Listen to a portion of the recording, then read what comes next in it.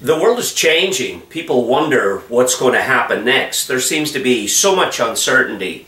And who's got the answers? Politicians, businessmen, environmentalists, Hollywood celebrities? The Bible says your word is firmly fixed in the heavens, like the North Star, a trusted fixed point that can navigate you home in a sea of uncertainty. God wrote this book, the Bible.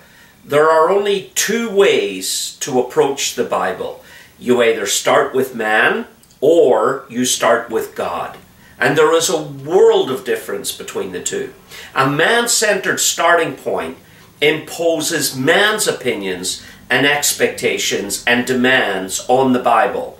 Man demands that God should act and speak and look like how we think he ought to act and speak and appear.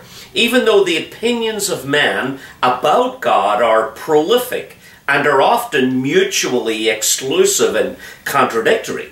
On the other hand, the God-centered starting point begins by simply accepting that God is God and we are not. The God-centered approach believes without reservation that God, as he is revealed in Scripture, is exactly who and what the Scriptures say he is. He is the almighty, sovereign, creator, sustainer of the universe. He holds the cosmos in his hands. He sits on his throne and he can do whatever he pleases. Everything God does is because he and he alone decides to do it. Because he wants to, because it is his own perfect will. He needs no reason to do anything other than that he is pleased to do it. God is perfect, holy, and just. Therefore, everything he does is perfect, holy, and just. Even when something he does seems to us to be unfair, or when we simply don't understand, or when he seems to be unjust. The God-centered starting point to the Bible accepts that we simply don't understand. The Bible says that we see through a glass darkly, and so the God-centered starting point accepts that. But one day we will see him face to face. Then we will understand everything. The God-centered approach believes that God wrote a book. Back before the foundation of the universe, before man was even created, God decided to share his thoughts with the human race. So he chose man, ordinary men, like us, to put pen to parchment and write down what he wanted us to know about him, about us, about the world, about where we came from, why we're here, where we're going, and how the story ends. God moved in the minds of these human authors, putting truth through human personalities, and inspired them to write the book. 40 authors wrote 66 books. Over 1,500 years on 3 continents and 3 languages, with one compelling theme and one victorious, magnificent, and majestic hero from cover to cover. It's a story of a king and a kingdom and redemption through the shed blood of an innocent third party. This crimson thread of blood stitches together all 66 books, producing a humanly impossible unity of theme through the diversity of authors and books. That's an undisputed historical reality, and the book is real. It exists. You can read it for yourself. How could that happen if God didn't do it? And this book was perfect when the authors wrote those original autographs. It could be no other way. A perfect God would only write a perfect book. One error would make God imperfect. One error would make the book imperfect. One error would contaminate the whole as surely as one drop of hemlock would contaminate a water supply. Every word and every thought was true and perfect at every point.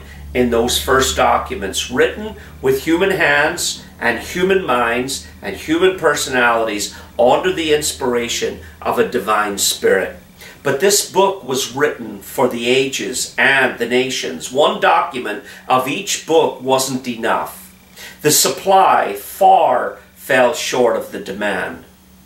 Copies were needed fast, without the help of electronic print.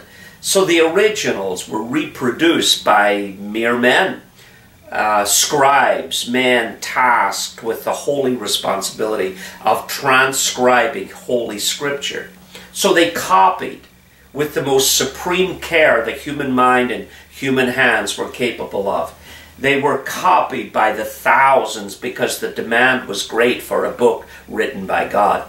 The originals, of course, are long lost, but many of those copies have been discovered in archaeological exploration that are thousands of years old and very close to the time that the original documents were written. Tens of thousands more copies than any other literature from antiquity.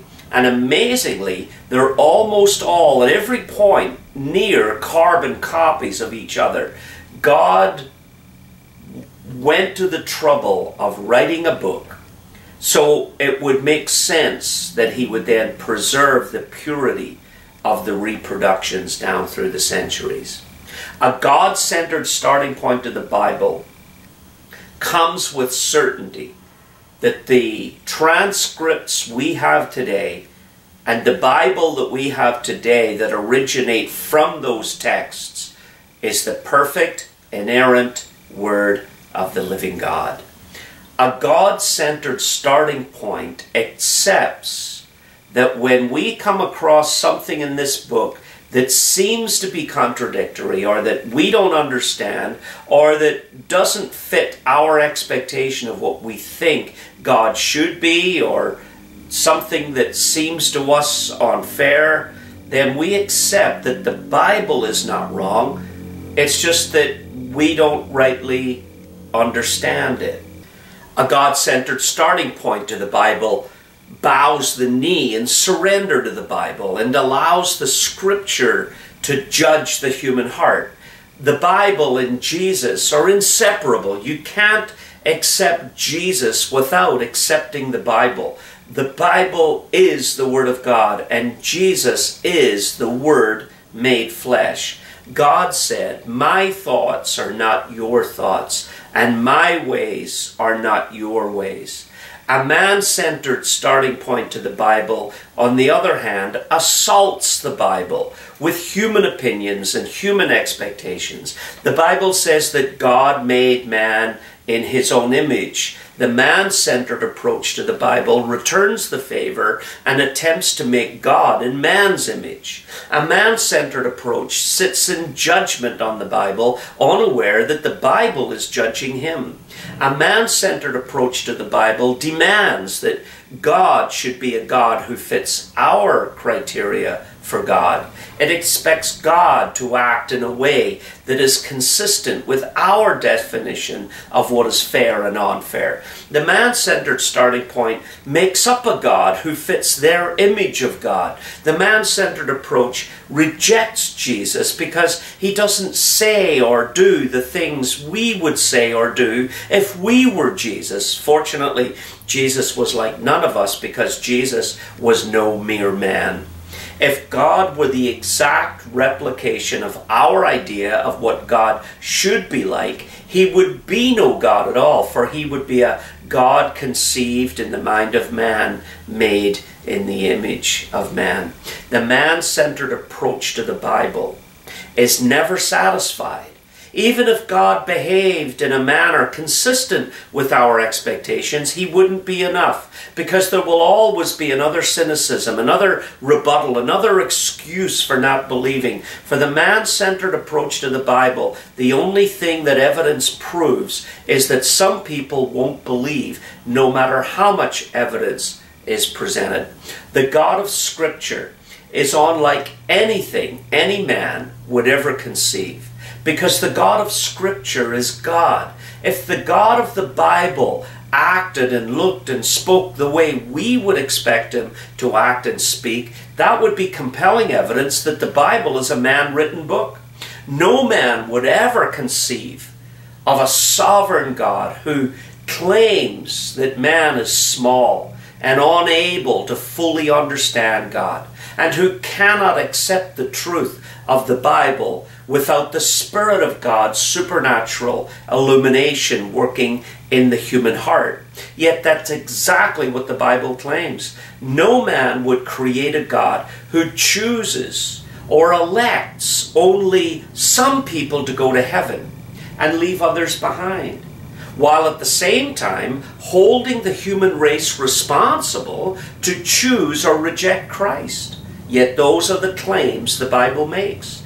The sovereign electing choosing of God is an offense to those who consider the Bible from a man-centered approach. No man would design a God who describes the ugliness of sin in the human heart the way the Bible does, and calls the human heart desperately wicked. No man would conceive of a God who would sentence the world to eternal death for the wages of sin, and then send his Son to die to pay that wage, and then claim that the Son of God who hung on the cross is equal to God, and in fact is God, because that doesn't make any sense to the minds of mere mortals. Yet that's what the Bible claims. Holy, holy, holy, Lord God Almighty, God in three persons, Blessed Trinity, is a truth that lies way beyond the comprehension of mere mortals. Yet that's how the God of Scripture describes himself. Three persons in one, one in three, our triune God. No wonder God said, my ways are not your ways, my thoughts are not your thoughts. God said to Job one day, can you search out the deep things of God? Can you find out the limits of the Almighty? They are higher than heaven. What can you do? Deeper than Sheol. What can you know? The only thing we can know is what God decides to reveal to us. Some people are offended by the Bible. Some ask, will the Bible meet my needs? Some say they don't like the Bible. There's only one question that really matters as far as the Bible is concerned. Is it true? If it's not true, then we are, as the Apostle Paul said, of all men to be most pitied. But it is true, and we are not smarter than the Bible, and we cannot get rid of it. Many of its enemies have tried over the centuries, and they are gone, and the Word of God is still here. We simply need to bow low and worship the Christ of Scripture, and believe and obey Him, and live a life that is pleasing to the one who wrote the book.